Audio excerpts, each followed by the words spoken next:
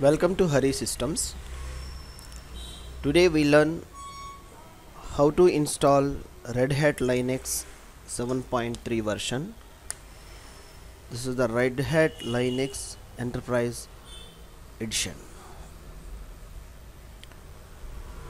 IBM is recently acquired Red Hat. Now it's showing that Red Hat IBM. For installation of this operating system, the system minimum requirements are 6 GB of hard disk space and 2 GB of RAM.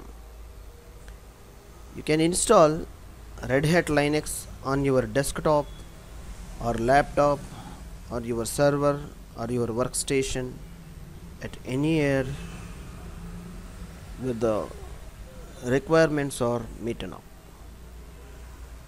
Let's start the installation procedure. Here I am choosing for installation platform as my virtual box to install Red Hat Linux, creating virtual box for it. Click next. I'm choosing it's on a minimum of the RAM is 2 GB 18.6. Create a virtual hard disk now. Virtual disk image, dynamically allocation, and choosing a 20 GB of hard disk space. This is the machine it's created here. Once you are installing either desktop or laptop or any of the server, you prepare a media of Linux operating system, that ISO, either DVD or pen drive. The USB stick you need to prepare as a bootable drive and put into that either USB plug or if it is DVD or DVD drive, and select as a first boot device as that particular drive, bootable drive, and restart the machine. Then setup will starts. The screen will be displayed like this. This is the entry screen of the installation of Enterprise Linux 7.3. Whether it may be VirtualBox or desktop or laptop or any your server, all will shows the same procedure and it will shows this. Here I am choosing Linux installation of install Red Hat Enterprise Linux 7.3 option and press enter.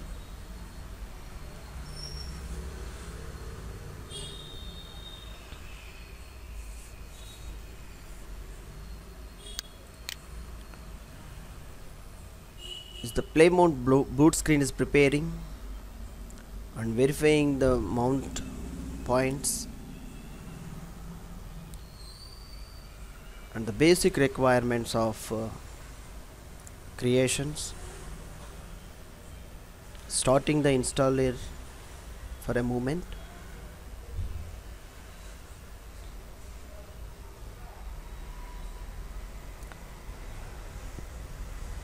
The GUI screen displaying here.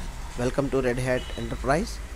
English United States and English India. I am choosing. Continue. Date time zone, it's default Asia Calcutta. Is this okay for me? And keyboard layout is English. Language support is English. I am choosing. Installation source, that is the local media. I have given a path of the ISO.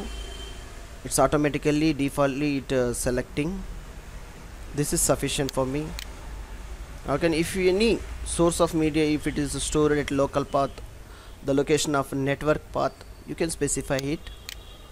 It's an important concept. Software selections, the minimum installation, basic functionality.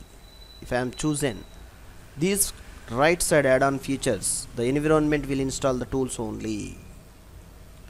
See, different options are showing here. Infrastructure server, If I am installing as a choosing infrastructure server, these are the all options will install on the operating system. Along with these all the tools, the services. File and print server. If I am installing Linux server operating system as file and print server, these are the tools. Basic web server. If I am using my operating system or my server, the Linux, the basic web server only, it's work and it's functional as a basic web server, then these are the tools are available for basic web server. If you need any of the add-on, for example, these are the MariaDB, which is advanced for MySQL DB. The database are also installed with along with the operating system of the server operating system of Red Hat Enterprise Linux, and the PHP support of framework is there, Python support framework is there, PostgreSQL database client is there, web servers, and many more development tools are available. Virtualization host. This is the server you are using or supposed to you are planning to install for virtualization host. Then you can choose this option. And server with GUI. You will get a GUI, the display of the icons and graphical interface for all the features of operating system, like a desktop and icons and terminals, everything will be displayed. Such option is available with the server with GUI. As a fresher or understanding for the server administration, to better choose server with a GUI. And here there are options: backup server is there, DNS server, email server, FTP, file storage, hardware monitoring, and Java platform. Here I am choosing as a Java platform, and the features of MariaDB database server and PostgreSQL database server. Two databases are I am choosing for the reference. And development tools such as development environment supports, those are sufficient as of now for my installation. Hypervisor is there, virtualization tools are there, and many offline virtual machine management also I am choosing. Performance tools are there to monitoring the server performances. I am clicking done. It will verify our ISO whether these all the tools are available or not. Once verification is done, it's ready showing that. And the installation destination is a very important task. I am prepared for a 20 GB of hard disk space, and I am choosing automatically configure my partitions. If I choose I will configure the partition, we need to configure the partition manually.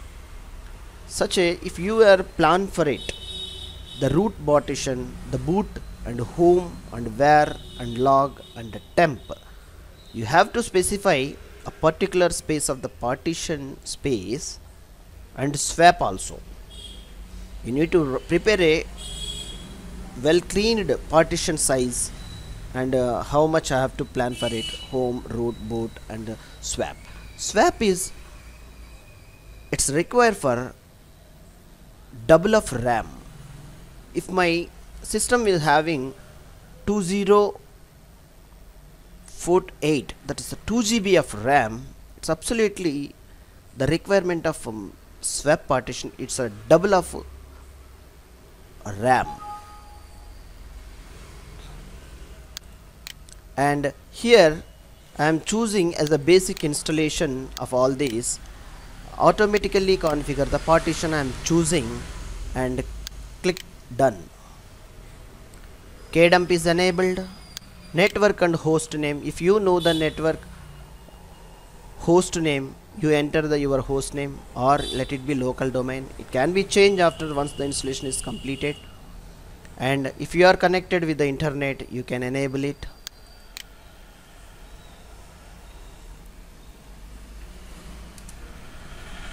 and click done. Security policy, if any policy you can apply, or no profile, it's okay. Begin the installation. Here the root is the super administrator of the Linux operating systems. The flavors of the open source operating system, it's similarly the Windows administrator. Here it is, the root is the user of super administrator. You have to specify a critical password for it. Click done.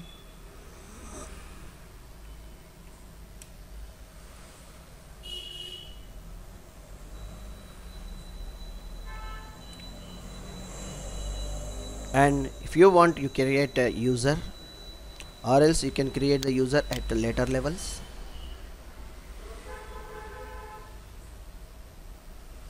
I am creating a simple called user called admin, or uses any of the username as your wish.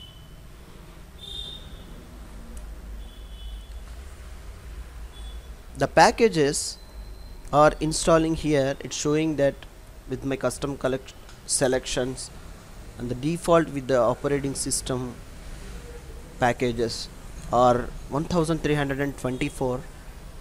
Those are taking a few seconds. It may take, in the sense, a few minutes. It depends on your system performance and speed of the processor and memory.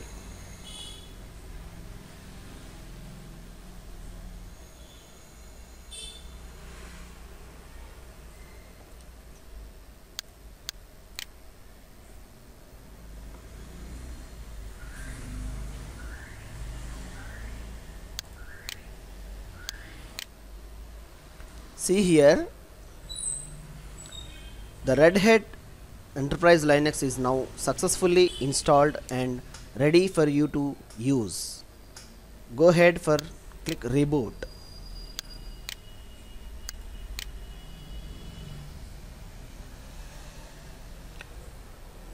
Now system will reboot. While rebooting, you need to unplug that USB stick device, or inserted USB, that CD-ROM drive, the media, you need to remove it, and it's asking for 4 to 5 seconds. It will go to the first time booting here.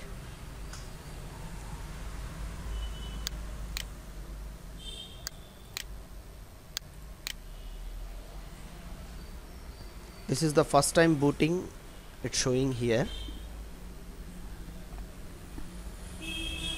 We choose an operating system with GUI, that is the graphic user interface. If it is not chosen GUI, it won't show that icon of mouse and display of the computer folders and all the things. Straight away it will shows the terminal prompt of it's like a command prompt of Windows. The information of acceptance of the license.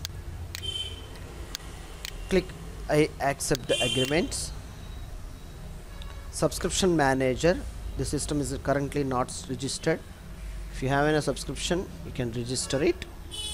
And network host name you need to specify, or else you go with the finish.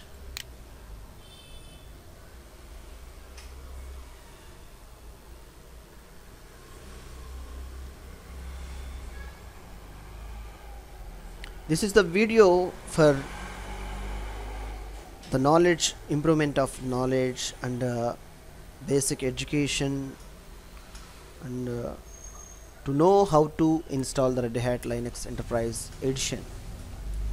Here it's showing that the users, administrator and not listed. I am looking to log in as a root user, hence I am choosing not listed, and I am entering that user of root credentials here.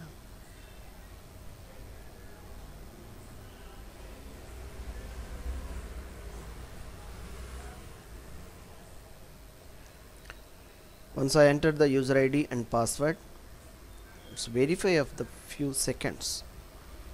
Once if it is on a first time, the GUI screen it's showing that home folder and trash, and here it's on a time frame is showing. This is the welcome screen. You have to click next and verify the typings, English keyboard, and connect to your online accounts. If you want, you can click, or you can go for skip. Start using Red Hat Linux Enterprises. It's showing that this is the Red Hat Enterprise Linux page. Welcome screen is showing here. If you want to know the time zones and wallpapers, you can explore more here. And this is the basic ideology what I will explain about the Linux server and operating system.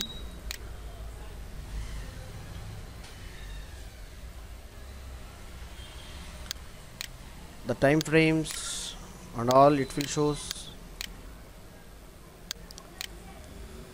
These are the basic features it will displays here: system, tools and settings and utilities. You can cross check one by one. Home, documents and downloads, videos, computer, browse network.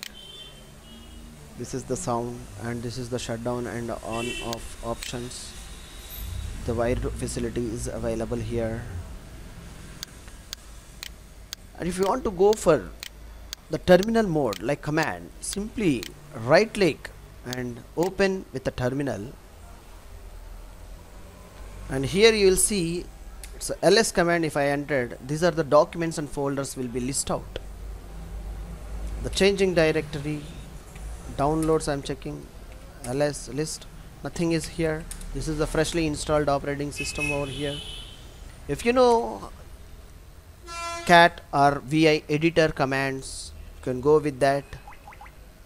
Vi etc host hosts host name.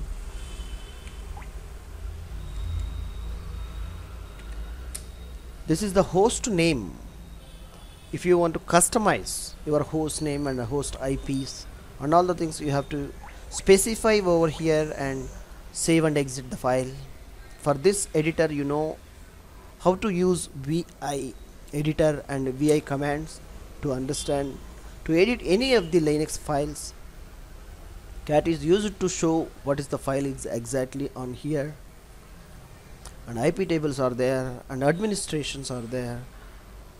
And for all the video of administration steps, what are the configuration of the servers, databases, and Apache Tomcat web server, and each administrations, each and every videos will be following for the coming intervals. Please subscribe to know more update videos, and like, comment and share, and let us know your views for more updates what are coming and updates. Thank you for watching this video. Thank you.